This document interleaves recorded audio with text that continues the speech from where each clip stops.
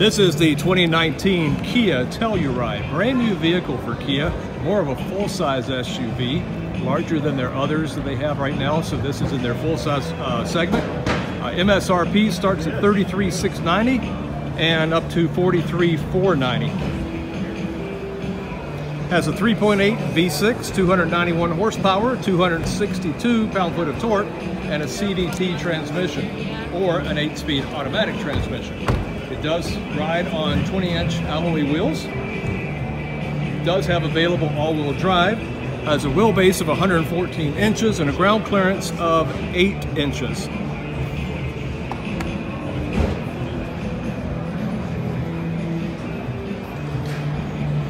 Maximum cargo volume with all the seats folded, second and third row, is 87 cubic feet. And this does have the power liftgate.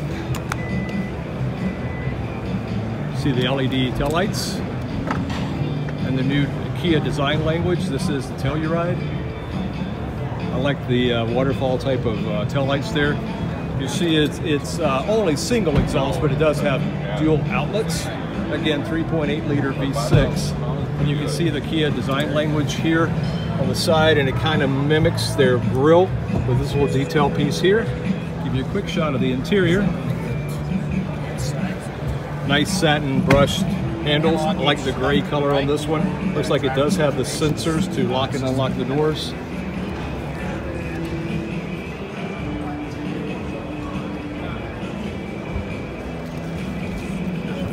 Looks like LED fog lights, and you see the Tiger grille for the front of the Kia.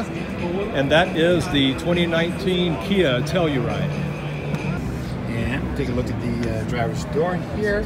You do have about a 640 watt sound system on the target.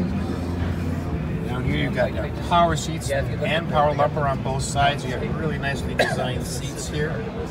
Ventilated. Yeah, but it looks different. You know, you can see. Take a look down here. You got some basic controls right down in here. Those are fuses behind there. Quick shot of the interior. And we get on the inside. Nice satin brushed. You've got analog gauges left and right, and then you've got a driver's information system in the middle.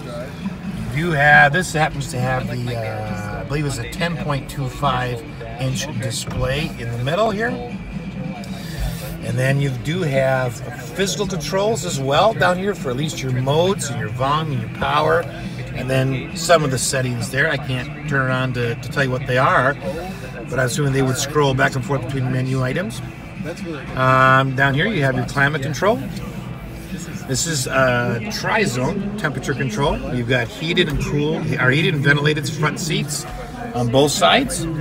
You have a, you can put this down, and you can just put it up there. You've got wireless charging down here. You got USB ports.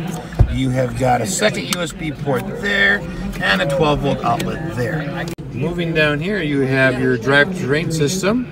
You have your auto braking on or off, parking assist, your camera view angle, and auto hold, and then your physical electronic parking brake. Interesting design here. You can kind of see the grab-through handle here on both driver and passenger side. You're hanging on for those rough rides. All right. Take a look at the top here. As with both cars we've seen this year, it again comes with a sunroof, and then in the back it has another sunroof. All right, so here we are in the back of the 2020 Telluride, and you have a nice trim right here. It's interesting. It's not a shiny surface. It's more of a dull wood look. Looks very elegant though. Nice little pocket storage down there. Powered folding seats in the rear. We do have a climate control system right up in there,